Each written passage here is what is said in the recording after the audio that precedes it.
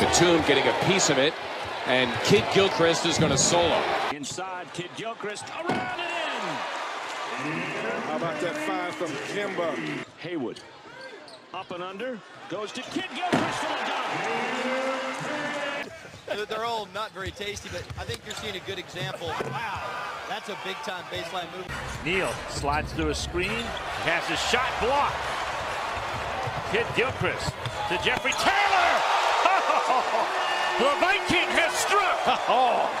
He was going to lay that up, and then he saw the... MKG was planted on Corver in the corner, but once he realized, hey, Al went to help, I've got to go help my big man, and nice block. Ridenour behind the back pass, MKG. Oh! Bam! Look at this.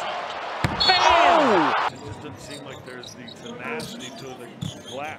Kidd-Gilchrist. Oh, and he rams it home. No kid there. He's already had 3 plays that really showed the #2 start. Here, inside block by Gilchrist. Up court, Walker on his way, lays it up and scores. Step comes off to Henderson. Drive, stop, passes back. Kidd-Gilchrist. Oh! What? What? No! Woo! Right there. Bobcats have a life. MKG splits the defenders. He's still under control. Lays it in! Coast to coast, Michael Kidd-Gilchrist. Gilchrist with the block. Sessions. Kidd-Gilchrist throwing it down with a foul. And 2 hands at the rim, and that was impressive. Boy, that's nice to nice back-to-back plays there. You talk about the defensive block and then filling the lane on the other side, getting all the way to the rim with the 2-hand dunk. Charlotte back this way. Kidd-Gilchrist down the lane, puts it up and in. Going. He's doggone right he's going.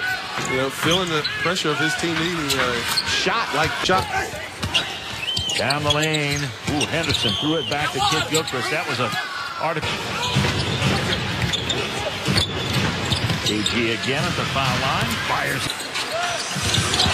Here's Kidd-Gilchrist. Wow. Second game in Charlotte. So it'll be interesting to see how these guys make a difference here tonight. Wow. MKG hangs, hits it! Number 8 will be number 9. Kidd-Gilchrist in the paint.